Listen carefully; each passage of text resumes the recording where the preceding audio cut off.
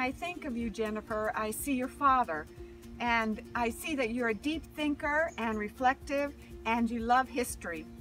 At other times when I see your mother, and you're spontaneous and friendly, and you're a great organizer, and you love to travel. God has good plans for you.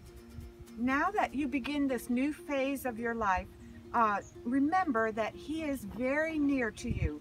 Trust in Him and do good. Commit your way to the Lord.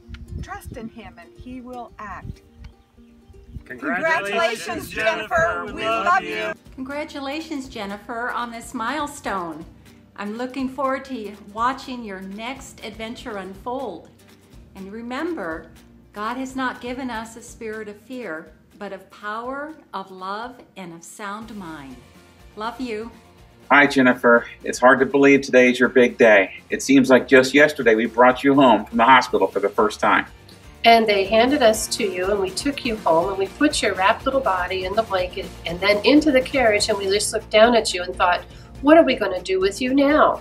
Well, 18 years later, here you are. You're graduating from high school. Congratulations, Ladybug. We are so proud of you, and we cannot wait to see what God has in store for you and where your journey will take you. We're so proud of you. We're so glad that you are a strong Christian, and we applaud you in your faith. And I just want to encourage you with the words of Proverbs 3, 5, and 6.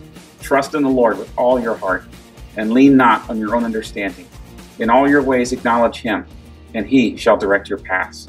We love you. We're proud of you. God bless you, and congratulations, sweetheart. To you.